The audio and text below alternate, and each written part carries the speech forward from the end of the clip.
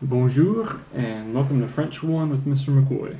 This is lesson 41, dedicated to two useful verbs, the regular ER verb jouer and the irregular verb faire.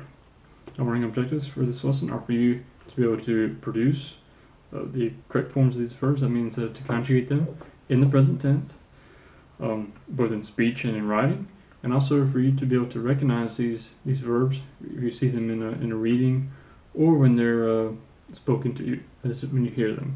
And again, our focus, or one of our focuses for this unit, is going to be discussing our hobbies, our pastimes, and the sports that we play.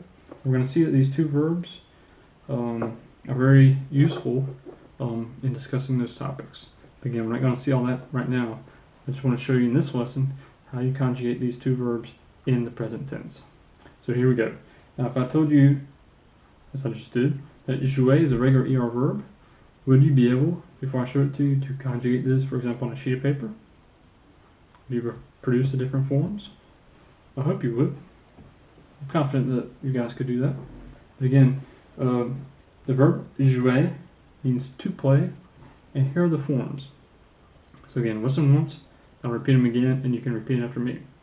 So real quick, we have the infinitive, jouer, je joue, tu joues, il joue, elle joue, on joue, nous jouons, vous jouez, il joue, elle joue. Again, repeat after me this time. Répétez après moi. Jouer,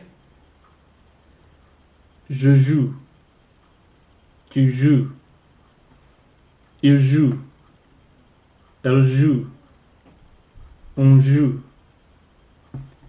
nous jouons, vous jouez, il joue, elle joue. Again, that verb means to play. And again, we'll see shortly the way you can use this to talk about the sports that you like to play. Now, continuing, the second verb might not be as easy, but again, you guys can handle this with a little bit of practice. It's an irregular verb. Do you remember a couple other irregular verbs that we've already encountered in this course? Can you name them? If you remember, you've already learned the irregular verbs avoir and être. Avoir and être. So this is going to be a third irregular French verb. Again, this is we're going to be using this to talk about a couple of sports, but a lot of hobbies and pastimes. So a lot of other activities in French beyond the scope of that. But again, trust me when I tell you this is a very useful and often used verb in French. Okay, it means to do or to make. To do or to make.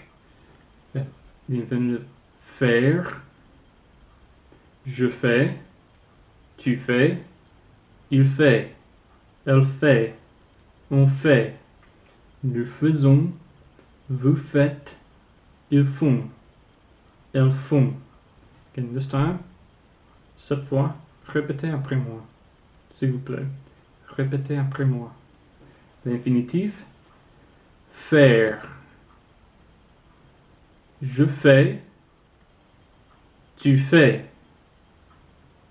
il fait, elle fait, on fait, nous faisons, vous faites, ils font, elles font. And one thing to point out, it's kind of an irregularity here. Notice we have in the new form, faisons.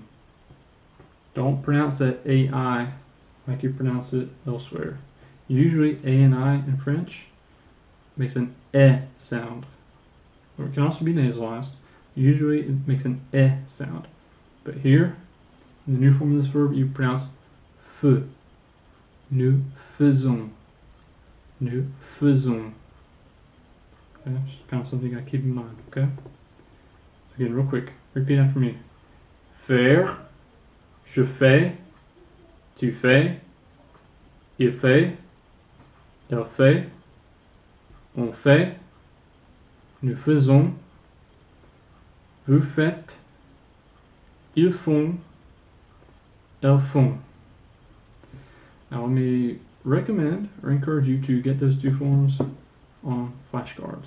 Again, if you do well drilling those with flashcards, again, please put in some time to get those learned. Okay. I will say at this point, it may be a little more helpful for some of you to write some meaningful sentences using those verbs and those different forms. So actually wait till I show you the sports and the hobbies and pastimes. It's going to be an upcoming lesson. I'll let you wait, and maybe it'll be a little more easier to write meaningful sentences, full sentences, with the different forms once I show you the sports and the hobbies. Okay? But again, if you do well flashcards, by all means, get these down on some flashcards.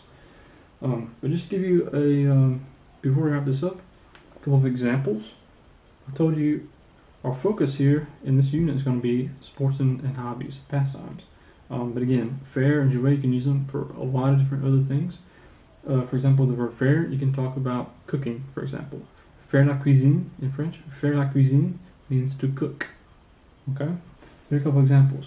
For example, I often cook. I often cook. Moi, je fais souvent la cuisine. Do you also cook? Et toi? Tu fais la cuisine? Et toi? Tu fais la cuisine? Clara, my daughter, doesn't cook. Clara ne fait pas la cuisine. My wife and I, we sometimes cook together. Not often, but sometimes. Ma femme et moi, nous faisons parfois la cuisine ensemble. Encore. Moi, je fais souvent la cuisine. Et toi, tu fais la cuisine? Clara ne fait pas la cuisine. Ma femme et moi, nous faisons parfois la cuisine ensemble. Okay, just a couple of model sentences. And before I wrap this up, I don't know if this was 100% clear, so I'm going to insist on it right now. When I give you guys, for example, sentences to complete with a correct verb form, I just want to kind of maybe reiterate something, especially these third-person forms. I hope it's clear that often we can use a pronoun, il, elle, or il, elle, to refer to people, but we can also use a proper name or a common noun. Okay? But the point is, if I'm referring to a third person, one individual person, I have to use the third person form of the verb. Okay? It doesn't matter if I use the person's name. I say refer to the person like the teacher, the student, the janitor, okay? Or if I use a pronoun. If I'm referring to one person, I use a third person singular form. Again, if I refer to two people, I can use a pronoun, il, elle. I can name them, Bobby and Susie, okay? Billy and Peter, okay? My brothers, doesn't matter. If I'm referring to more than one person, okay? Doesn't matter how I name the person, I use the third person plural form of the verb. I'm not sure that's been 100% clear. To give you some examples. For example, I have a sister named Sarah who cooks. Easy enough, right? So again, I can refer to her, I can name her by name. Sarah fait la cuisine. Sarah fait la cuisine. And I told you she's my sister. So I can also say, ma sœur fait la cuisine. Ma sœur fait la cuisine. Or I could just use a pronoun. Elle fait la cuisine. Sarah fait la cuisine. Ma sœur fait la cuisine. Elle fait la cuisine. These three sentences say the same thing. The point is, use the same form of the verb. Okay? For example, my two kids are 2 and 4 years old. They're not old enough to cook yet. They don't cook. So again, I could say, Clara et Mathieu ne font pas la cuisine. Clara et Mathieu ne font pas la cuisine. Mes enfants ne font pas la cuisine. And my kids. Mes enfants ne font pas la cuisine. Ils ne font pas la cuisine. Point is, referring to two people, use the same form of the verb. Don't have to necessarily use a pronoun. I can, but the point is, the form of the verb I use has to correspond. Alright, that makes some sense. You can review those verbs on some flashcards. We'll practice with this in class. Bon courage, merci bien, et au revoir.